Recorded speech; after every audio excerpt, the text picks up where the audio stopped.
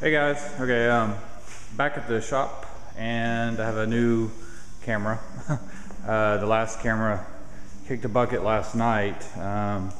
Eric and I were doing a lot of sanding and making a lot of dust and you know, pretty much crapped out our camera.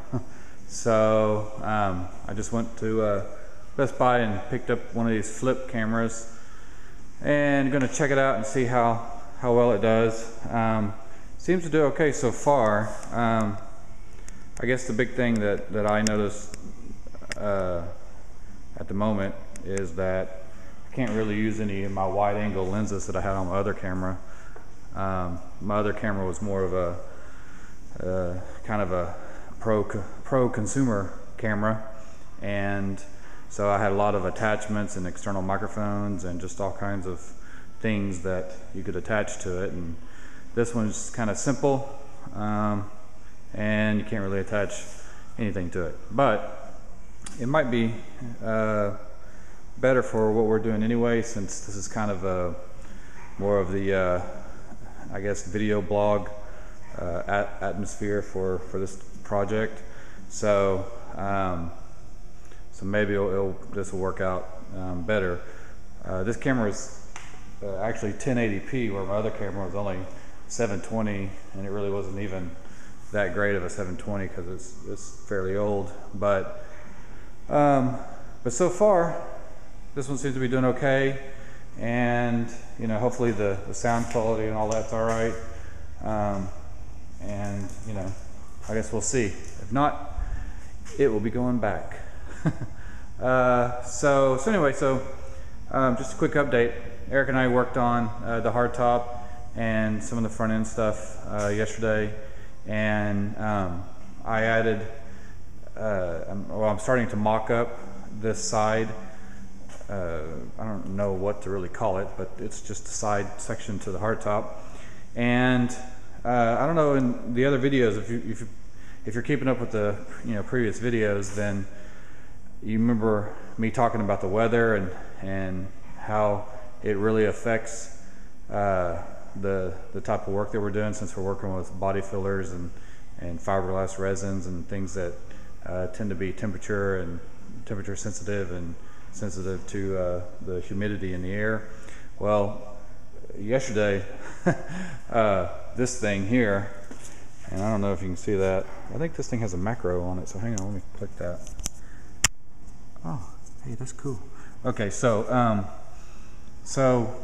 we did this yesterday, and you can still see it's still wet.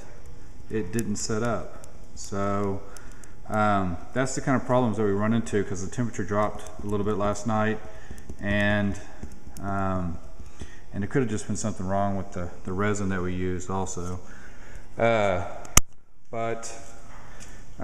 So I guess I'm going to show you a technique on how to fix that. Basically, I guess what I'll do is end up applying another layer of fiberglass on top, and I'll use a new thing of resin and hardener, and what I'll do is I'll mix the hardener in the resin to where it's really hot.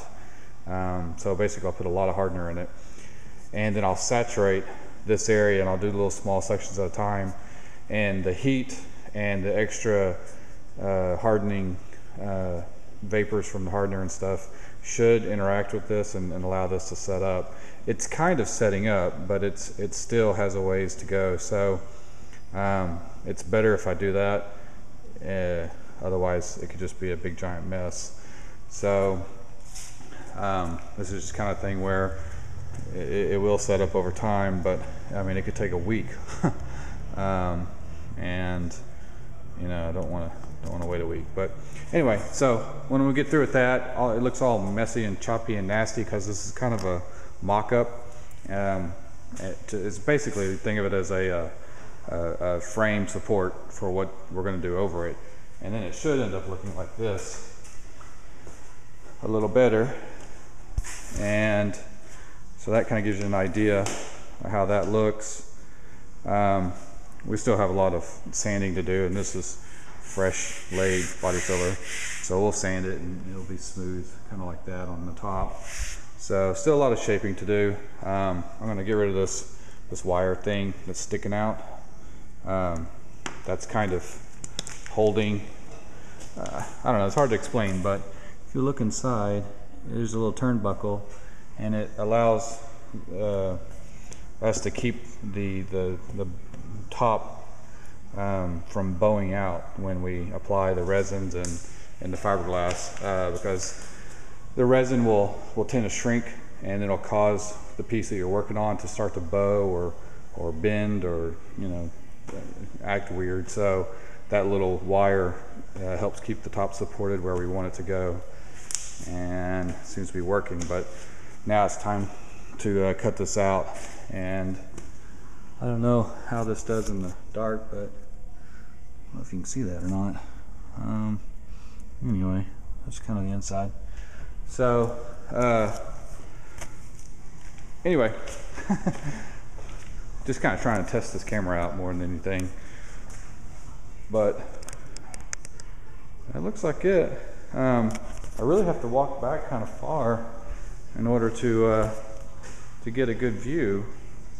I don't know if I can stick my wide angle lens on it, but this is in 1080, so we'll see how it does. Maybe it'll look really good when I upload it to YouTube and all that.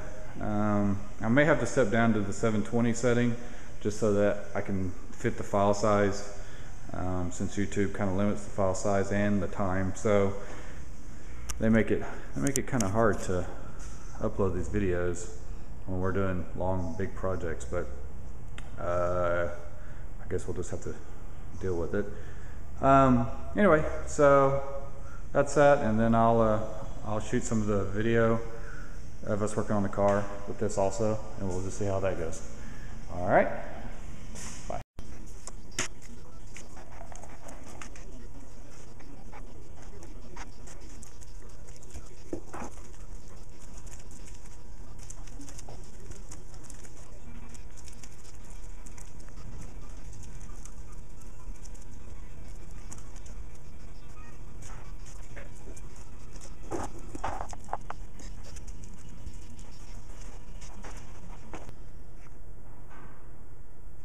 Okay guys, all right, now you can see it's been about, I guess, 15 minutes or so, and the fiberglass that I just laid down is now hard and has cured on top of that the other fiberglass resin and stuff that was not curing due to whatever issues it was having, whether it was the temperature or weather or humidity, I don't know.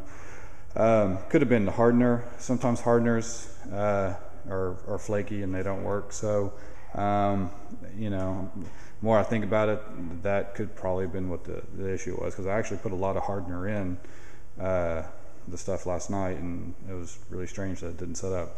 So anyway, that kind of gives you an idea of how you can fix something like that and recover, because a lot of people will be like, oh my god, it's all gooey and nasty, and they would just rip it off and start over. Well, you don't necessarily have to do that. So there you go, and I'm about to fill in this hole now, and we'll have that on tape here in a sec.